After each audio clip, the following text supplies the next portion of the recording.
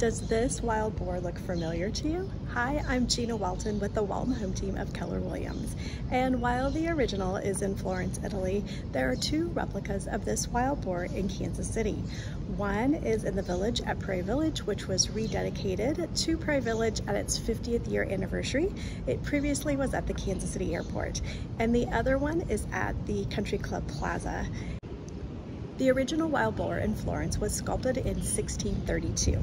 The two replicas in Kansas City and Prairie Village and the Country Club Plaza continue the tradition of rubbing the boar's snout for good luck and rolling a quarter, or any coin really, through the mouth of the boar and into the pool or water below.